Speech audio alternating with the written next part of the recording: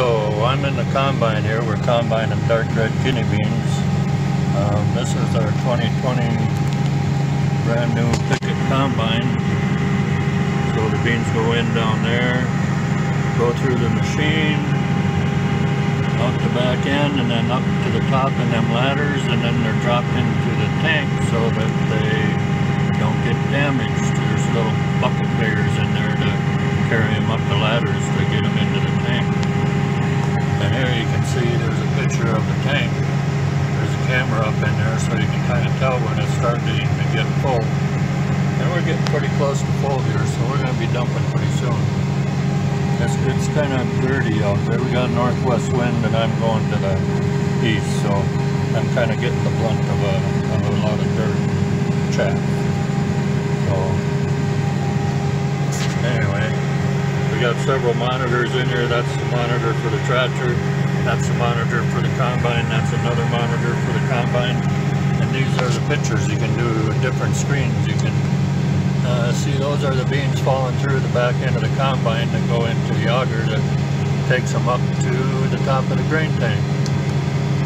So you can switch and you can watch each side. There's two cameras, one for each side. There's two rotors in the machine, so there's two separate cleaning systems in there. Then you can watch out the back end. There's Todd out behind us, and you can make sure everything's working and you're not being chased by any wild animals. So that's kind of cool. We're out here by the Crow Wing River. The Crow Wing River is right there behind all them trees, so it's kind of picturesque up here. But I think I'm going to bring her down to a stop, and we're going to shut the machine down, and then we're going to have Todd pull up beside us here. Those beepers, they get kind of annoying, but we can shut them off once everything's slowed down. That's better. So now we're just waiting for Todd. He'll pull up beside us. Oh, there he comes.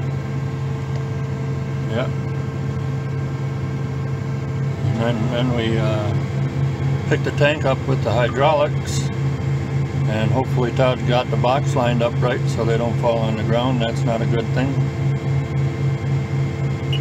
We don't have semis out here because we're back in the stick kind of, and the semis can't get in and out of here, so we got to put them in boxes and then haul them up in the yard and load semis that way. But there go the beans. Whoop, Todd pull ahead a little bit. A little bit more.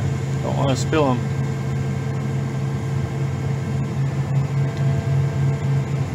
So the tank will hold about 20,000 pounds. So I mean, you get 3 dumps like this and you pretty much got your semi full.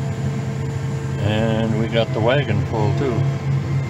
You can see the beans up in the top coming through. So another load done.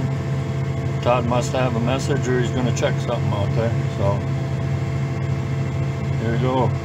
Looking at the beans. Going to level them off so they don't fall out the sideboards. Don't want to lose any money. Don't want to lose any money on the ground, so try to save everything we can. Alright, well, that's kind of the edible beans going on for today.